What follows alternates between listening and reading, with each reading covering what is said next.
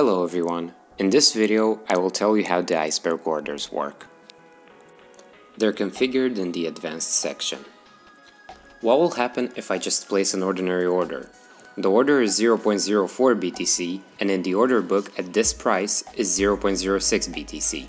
When I set the order, I see that at this price in the order book there is now 0.1 BTC.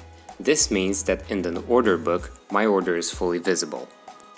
If I turn on the ICEBERG buy order, then in the order book it will display not the entire order, but 10%, not 0.04, but 0.004.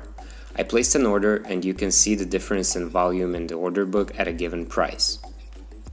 What is this for? The sell ICEBERG order is the same as buy.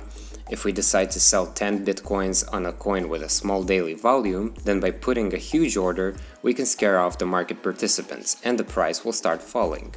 And by putting an ICEBERG order, everyone will see only one Bitcoin, which is not so bad for the market participants.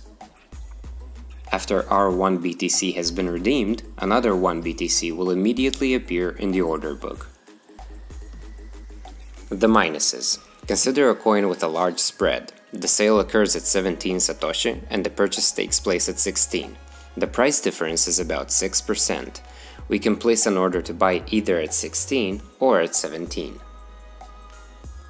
We see that now in buy we have 231 bitcoins in the order book. After placing an order, I'm in the queue, and my order will be redeemed only when 231 bitcoins have been bought before me, or if someone cancels their orders. Moreover, after 10 minutes in the buy in the order book, there may already be 250 BTC. This means that I have entered the queue and after me, someone has placed orders and I am no longer the last one.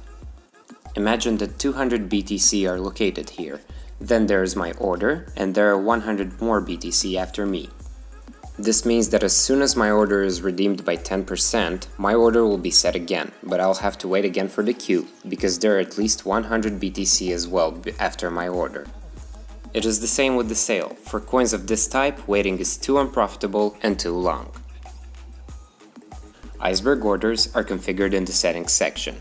You can configure not to place an ICEBERG order automatically for coins with a large spread. More precisely, you can do it with a large price increment. That's it for now, folks, and thanks for watching.